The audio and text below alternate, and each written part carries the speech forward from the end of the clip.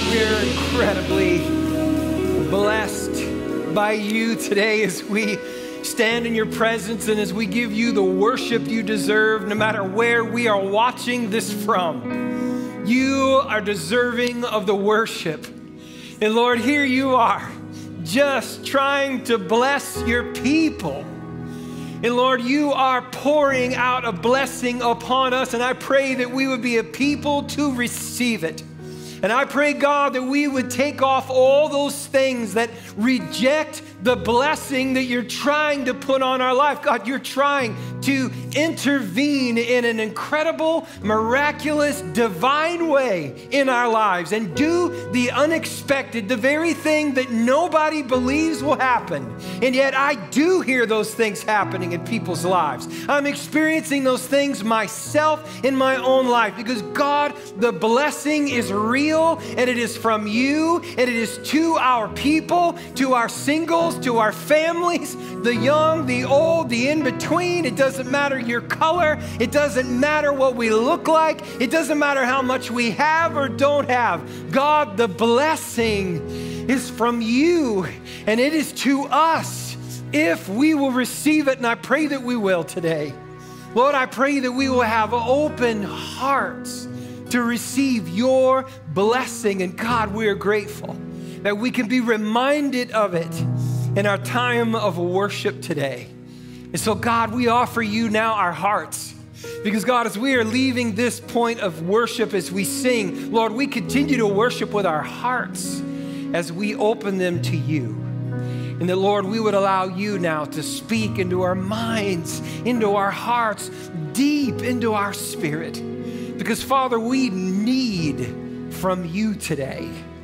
And we need you to fill us up. And God, your promise is that you will. And Lord, you've already began that incredible work. So thank you for it, God, today. And we just say as your church, we bless your name. And let's all say together wherever we're at right now. Amen and amen and amen. Yes. Wow, it is good to be with you, Heights Church. I am so excited that you are with us wherever it is that you happen to be.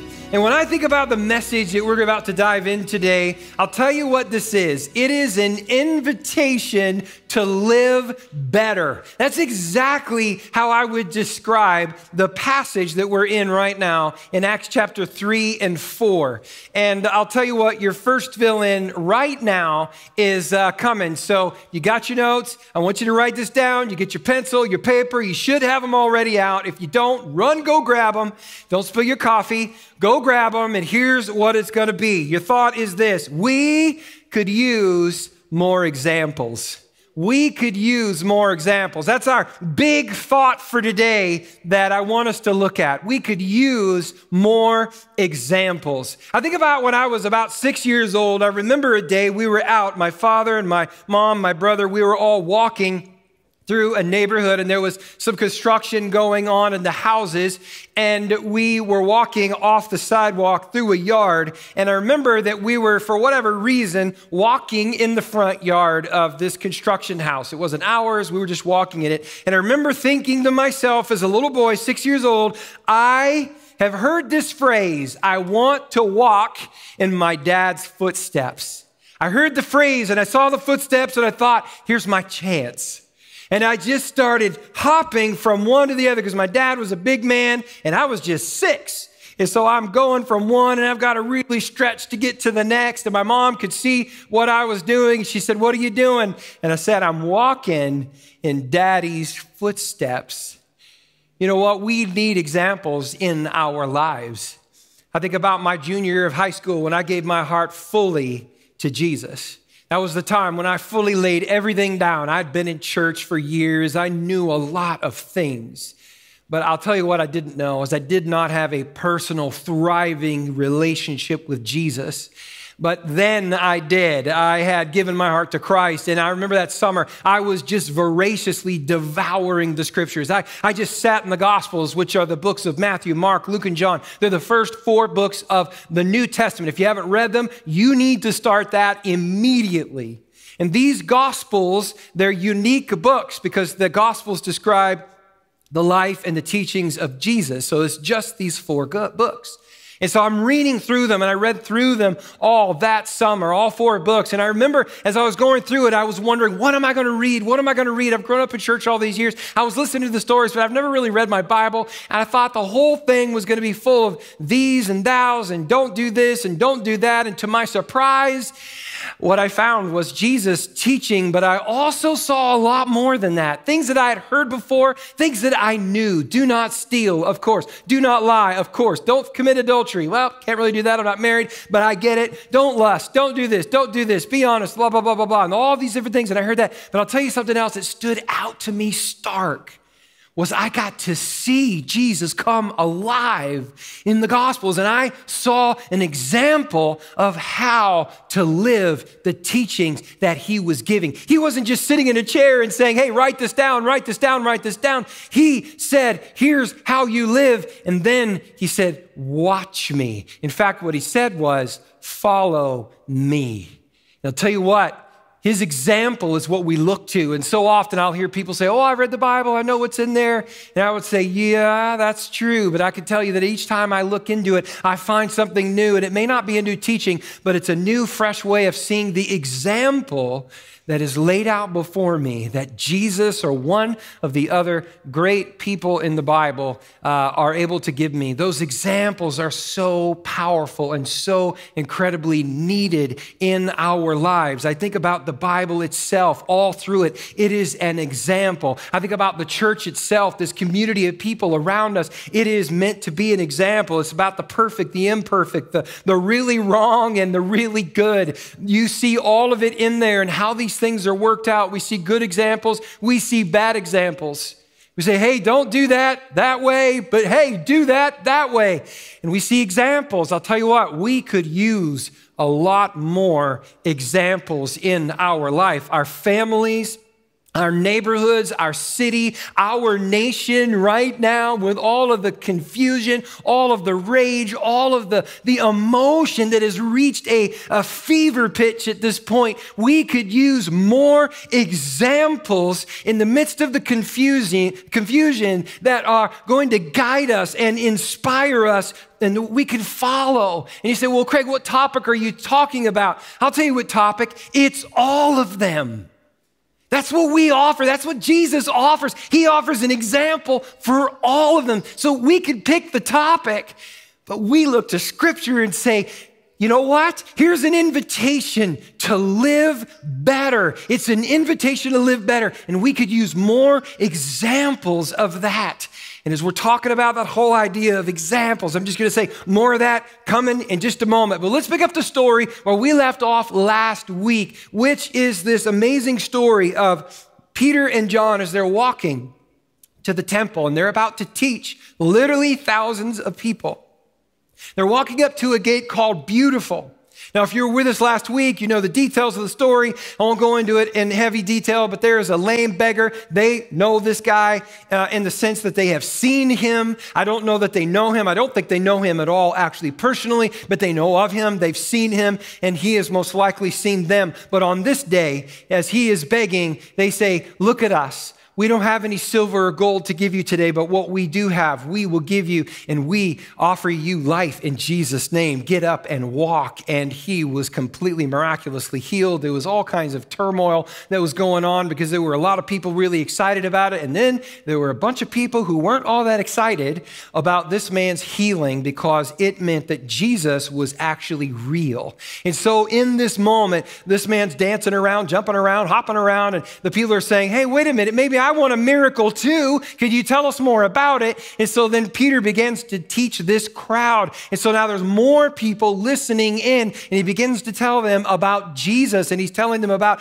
how he was crucified. In fact, people in that very crowd were the ones who pronounced crucifixion on him and caused him to be murdered by Rome. But it was at the hands of the very people who were in this crowd. Peter is talking to this crowd. That group of people are in that crowd.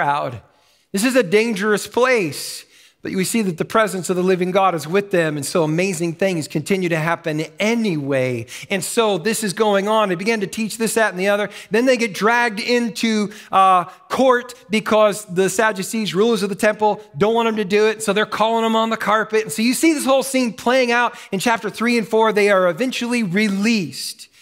But as it's all playing out, I want to touch on a few of the passages here, the verses here, because these are really important for us to take a look at when we see what God is trying to do, this invitation to live better. And it starts off with this, and this is in your notes as well. Your second fill-in is this, is that God is trying to refresh you. We see it in Acts chapter 3, verse 19 and 20. Let's put the verse up on the screen. It says in verse 19, Peter says, how do I receive God's refreshment in my life? He says, repent of your sins. In other words, turn away from your sins. Turn to God, though, so that your sins would be wiped away. They would be cleansed, taken off of your life, taken out, cleansed like detergent through a white towel that's been soiled. And now it is white, it is whole, it is pure all over again. And it says, let it be wiped away. Then times of refreshment will come, he says, from the presence of the Lord. And your fill-in is that God is trying to refresh you. God is trying to refresh you. So here Peter is talking to this crowd of people who are in a lot of confusion themselves. The life that they are living under Rome's heavy hand in Jerusalem is a very challenging, painful life. They are eking out life day in and day out here in the city of Jerusalem and in the surrounding areas. And Peter stands in front of them and says, hey, I want you to know something. God is actually trying right now to refresh you. I don't know if you know that, but I'm here. He sent me here to tell you that he's trying to refresh you. So let's talk about what that word refreshment means. It means it's a picture of relief. It's a picture of rest. And I don't mean like, hey, I sat down and, sat for 3 minutes. I mean a good sleep rest. When was the last time you had a really good sleep rest and you woke up in the morning and you said, wow, that's what he's talking about. That's the refreshment that he's talking about. I'll tell you what it also is. It's a ceasing of agitation. And I know what that means. We feel that agitation in our life. It's a ceasing of the agitation, the affliction, distress, the painful effort and grief. It's ceasing all of that. In fact, it's peace. Refreshment sounds pretty amazing, don't you think? And it's the very thing that God is trying to pour into this group of people. And then that's why Peter is there. He says, guys, I want you to know something. Jesus came to give you refreshment. You thought it was something else, but God is still, even now, trying to pour refreshment into your life. And I want you to know this is not a ceasefire. No. This is a true peace in the midst of the war zone that the enemy of your soul has created and stirred up all around you. And I want you to know that as we are here in our own culture, nation, this moment in our history, we're facing a lot of different issues, and there are many, many voices and a lot of confusion out there and a lot of passion. And I get it. The issues are real. The issues are very important that we get to the other side of them if we can as a nation. I get all that. But Peter speaks into a culture, into a people that are dealing with at least what we're dealing with right now as well. And his word to them is God's trying to refresh you. And I need us to know that as people who are following Jesus, that's the same thing God is trying to do in our life right now. He's trying to refresh us in the midst of all of this confusion. It is possible. In fact, it's not just possible, it's what you and I are meant to walk out of. And when we are refreshed, when we experience that peace, and when we can let confusion go to the side, and we can start to sort all this chaos out, and we can see it as the way that God sees it, then we can work out of that peace and truly be a healing hand in the midst of it all, starting with the relationships that you have in your own home, your friendships, all around you. And that's how God wants us to be. That's where he wants us to start. That's where he wants us to get to. And he doesn't want us to leave. He doesn't want to leave it. I'll tell you what, God is too good to leave us in this chaos that Satan, the enemy of our souls, has created all around us. God does not want to leave us there. He wants to refresh us in the midst of it so we can be strong and make good decisions, have our wits about us, and hear the voice of the Holy Spirit guiding us through it. Because the last thing God wants for all of us is to live life stressed out, driven by anguish, grief, wounded, afflicted, and in pain, running from one empty promise to another. No. He wants to bring refreshment. Peter points to Jesus and he says, I want you to know he's trying to refresh your life. Vacations are not going to be the answer. Some of us, we're going to have spent maybe $10,000, $20,000 on vacations sometime this year or next and say, oh, it's going to give me the refreshment. You're going to get a reprieve. But I've already talked with many people after they come back from those vacations and they left God out of that vacation. I'm just going to tell you right now, you're going to feel exactly the way you did before you left about 2 days after you get back. And God says, you know what? The refreshment doesn't require you going to Hawaii or anywhere else. You can have it in your own life right now with me, because that's what I bring, is I bring refreshment into your life. I think about a bike ride, our 106 degrees, just earlier in the week. I'm out on my bike. I'm doing a 21-mile ride. And I get into the ride, and I was at a spot where I was just absolutely parched. I mean, I just dry. And I remember taking a drink of that nice ice-cold water out of my water bottle, and oh my goodness, it was awesome. It was so refreshing. And then I started riding again, and about 10 minutes later, I needed another nice, fresh drink of that ice-cold water. It was so refreshing. Oh, it gave me energy for the next 10 minutes, and then another 10 minutes, and 10 minutes, and then I ran out because I didn't bring a second bottle with me, which I should have done. I'll do that next time for sure. But here's the thing. You know, during this whole time of the COVID crisis and, of course, all of the other social unrest that's going on in our country, I can tell you right now that I am taking time right now in my own life, not because I, just have luxury to do it, but because I absolutely have to. I'm taking more time now to refresh my spirit than I ever have in my entire life. And the reason is because, you know what? It's just what's called for. Sometimes you need it every 10 minutes. Sometimes you need it every couple of hours, but I don't know what it is, but I do know this. The only way I'm going to be refreshed is when I allow Jesus to actually bring that refreshment into my life. And I hope that you're doing that. And here's my question to all of us. Are you an example for others of God refreshing someone? Are you an example to others of how God refreshes somebody? To the people in your own home, your friendships, people in our church, your life groups, people that you work with, do they look at you and say, oh man, they're such an incredible example of allowing God to refresh them whenever it is that they're needed? That's just what they do. I mean, they're so good at it. And wow, it's made such a huge difference in their life. Are you an example of someone who has allowed God to bring refreshment in your life? And that is exactly what we're called to, because I'll tell you what, we need more examples for people to follow. And then they will see what's happening in your life, and then they're going to want to do those things in their own life and recognize this is the very thing that God intends to do in me. Oh, it's what I want. And then we move on to the next verse, and this is in verse 26, and it says this.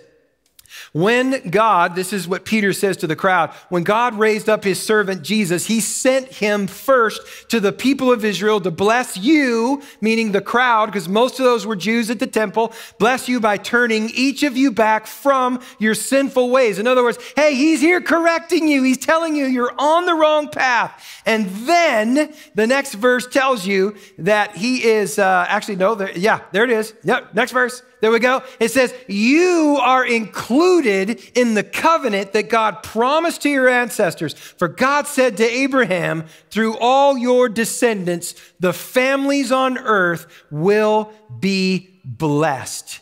All the families of the earth will be blessed. And guys, as we're here, there's 2 points that I want to make here on this. The first one is this, is that God not only is trying to refresh you in your life, but God's actually trying to pour out a blessing on your life as well. Now, the blessing and the refreshment, they are actually a little bit different. The blessing is when God is truly intervening into your life. He's doing an incredible, miraculous thing. This blessing is God's intervention to accomplish all of the good things that he wants for your life. God to be with you is one of the blessings that God says, you're not going to do this alone. You're going to do it with me. I'm going to do it with you. That's how it's going to work. I want to bless you. I want to pour a blessing. And here's Peter. What is he saying? He goes, it's an invitation to live better. We need more examples of what it means to live better. And guess what? Crowd, I want you to know God right now, with my very words, is trying to bless you, intervene in your life. He's trying to come and be with you. And you may say, well, I've heard that God wants to be with me. And so my question would be, great, then why aren't we allowing him to be? Every single day we have an opportunity to allow God to be with us. And yet too many of us are just giving way to the fear, and we're giving way to the confusion. We're giving way to what people say, oh, you're supposed to be doing this, you're supposed to be doing that. And all the while God's saying, stick with me, follow me. I will lead you through all of this. We will find the way, the path that I have for you. And Jesus is the one who has already laid it out for you. He's the one who can navigate through these really difficult waters. And you know what? As people watch you navigate through all this chaos, at some point in time, they're going to be able to look at your life and say, you know what? There's something absolutely divine. There's something extra. There's something very different about this person. It's almost like they are blessed by God.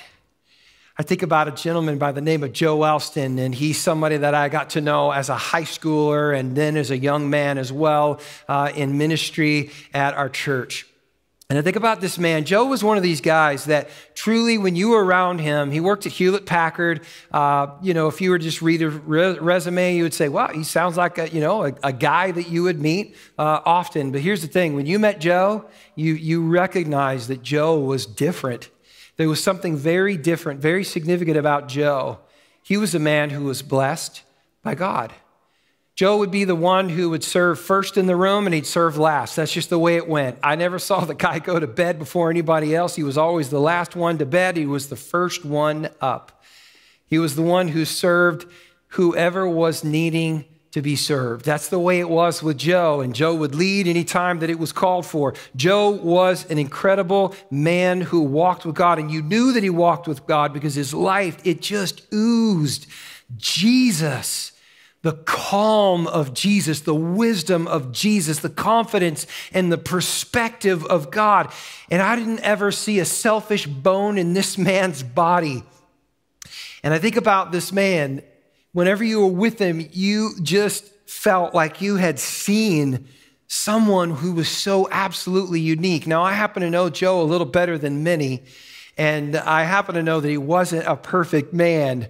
And I happen to know that the reason he was able to live in this way is because that man met with Jesus every morning and he laid down his heart. He surrendered his heart and his life to God. And it's the reason that he was able to receive that blessing of the Lord, that intervention of God, and all of these things that we look at and we say, Joe, your life is amazing. It's incredible. It's the goal for so many of us. And Joe would say, if he were here today, would tell you that it's because he was able to make room in his life. You see, it's an exchange. You have to set down my best ideas and what I want and how I think I should be able to do this or live my life and be able to pick up those things, receive those things from God, which are a true blessing. See, Joe could set one down and take the other up, receive it. But if your hands are full, you can't receive the blessing of God. And I need us to know today that as we're hearing this passage, as we're being challenged by God to receive the blessing, some of us, the reason that we're not receiving that intervention that we're really looking for is because God's asked us to lay some things down, and we haven't done that yet. And he knows that we can't actually hold what he's trying to give us yet because our hands are already full.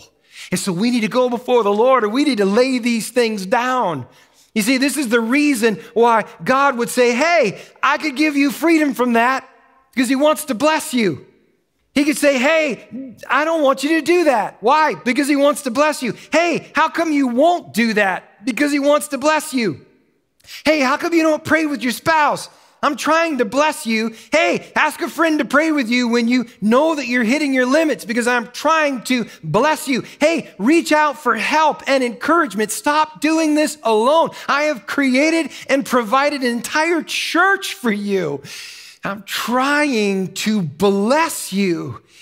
And I know that may surprise some of us. And we hear these thoughts of, oh man, I hear God telling me to do this and to do that. And it's just like Peter saying, hey, you need to surrender. You need to turn away from those sinful ways, those things that are separate and away from God. Why is he saying that? Because you're never going to receive the blessing of God if you're walking that way. But if you'll stop and you'll turn around, then you're going to run right into him if you go this way. Because that's how it works. And that's the mercy of God. Did you know that God is trying to refresh you?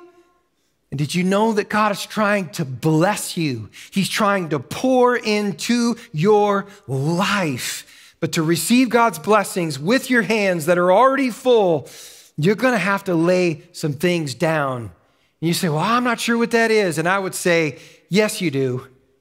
And yes, I do. I know there's at least 1, 2, or 3 things that I could put on a list right now because there's always 1, 2, or 3 things, and there's usually a longer list that God is speaking to my heart about. And I know it's the same case for you. You don't have to know everything. You just need to know what the next things are on the list. And when we start laying those down, then God can lead us to the next thing and to the next thing. And the next thing I know, God has intervened in my life, and I am suddenly living out life at the side of Jesus as a man who is blessed or as a woman who is blessed. I have a friend I was talking to just this week, and he said, my father actually said this to me. I'm sure glad that you joined that church because there's definitely something different about you, but I don't want to hear about the fire and the brimstone. Now, the way the Father's talking about the fire and the brimstone, he's certainly talking about those things that he knows God does not want for his life. But what the truth is that it's actually as I lay aside those things that God doesn't want for my life, that I make room for the blessing and the intervention, the width that God is trying to actually make possible in my life. And I know what we're talking about here. You know what I'm talking about here because these are the things that we wrestle with when we can actually be quiet in our own hearts and in our own spirit. When we actually can listen and really, really hear the voice of the Lord, you know what? It doesn't take long before we start hearing God actually speak to us about these things, and he wants to pour his blessing into our lives. People want the blessing, but they don't want to set aside enough. They don't want to set aside enough of it or set it down in order to get much of that blessing that God's trying to pour. Our big thought for today is, are you an example of someone who is being blessed by God, who's receiving that blessing of God? Are you somebody that when other people in your family, your friendships, even people at work who don't even know the Lord, they recognize it about you? In fact, I just heard a story of one of our ladies here at our church. She's in a cohort. All of the other people in her cohort in their education program don't know the Lord at all, don't go to church at all. But they have already identified her as somebody that the Lord is with. So much so now that they have actually started asking, after they were failing some tests, that if she and her husband would pray for all of the cohort before they took their test. They actually asked her to do that. And that's exactly what they did. And of course, they passed the test with flying colors afterwards. And I hope they studied as well. I'm pretty sure that they did. They probably studied a little bit harder. But my point is they actually recognized that this person that they're in class with, there's something different about her. Oh, I love that.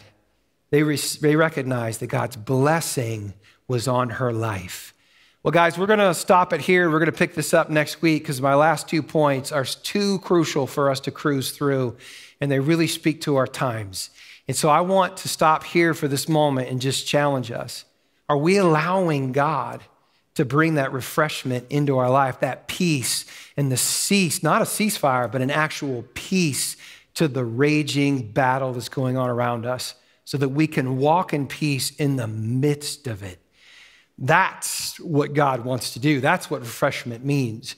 Are you allowing God to bless you, intervene, do those things in your life that he wants to do that are miraculous, things you can't do on your own? The things that he says don't do and you're still doing, God says, I can't bless you until you take care of that. I want you to do this, but until you do, I can't bless you until you do that. I need you to put down your best ideas, Craig, so that I can give you mine. And so, Father, we're grateful right now in Jesus' mighty name. Thank you that we have this passage, and thank you for Peter and John as they would stand so bold, as they would walk into this crowd of people that they know were actually responsible. The people responsible for crucifying Jesus are literally in the crowd listening to them talk about Jesus. And I pray, Lord, that you would help us to live bold lives in this way as well. Lord, live these incredible examples for other people to see. In humility, yes, not in arrogance. Lord, just walk in humility just like Joe, a man that actually on the outside was quite unassuming until you got to know him. And in the first 3 minutes, you knew that there was something very Jesus-like about this man named Joe. Father, I pray that you will make it clear what needs to be set aside in our life for that blessing to come, that intervention of yours to come. And Lord, I also know that part of that blessing is going to be healing from past wounds, whether that was yesterday or whether that was 30 years ago. But we're still carrying them around. And Lord, our conversations today are still guided by those wounds. Lord, I pray that we will allow the blessing to come. And Lord, right now in this moment, we just choose the things that you have identified. You've already shown us, Lord, what is in the way of us receiving that blessing. We need to set it down so that we can receive what you want to give us. Lord, in this moment, if you're ready for it, I'm going to pray this prayer with you. I want you to pray this prayer with me. Oh God, I take this that you have identified. You've shown it to me.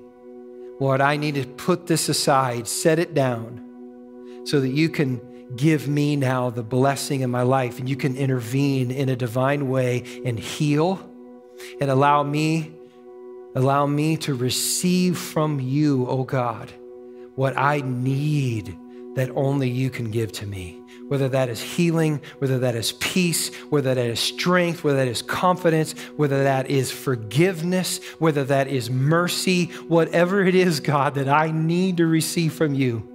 Lord, I choose to set this aside and make room for that. But Lord, I also know that there are those here listening that they recognize they're not walking with you and that they want to open their hearts now to Jesus. And so if that's where you're at, I just want you to pray this prayer with me. Oh God, I open my heart to you and I invite Jesus, your son, into my life. And I ask that you would forgive me of my sin, Lord, the filth that is in my life. And I know what it is. A lot of other people don't, but I know what it is. And Lord, I set it aside. I ask that you would forgive me. And Lord, as I make room in my heart, that you would fill me, cleanse me, that only you can forgive. And Lord, I ask that you would come and live with me in my heart. Fill me with your Holy Spirit as you promised to do. And so I now receive you in Jesus' mighty name, and I choose to walk with you as a son and a daughter for the rest of my life. Thank you, God, for that. And Lord, we're grateful for your blessing today. In Jesus' name, amen.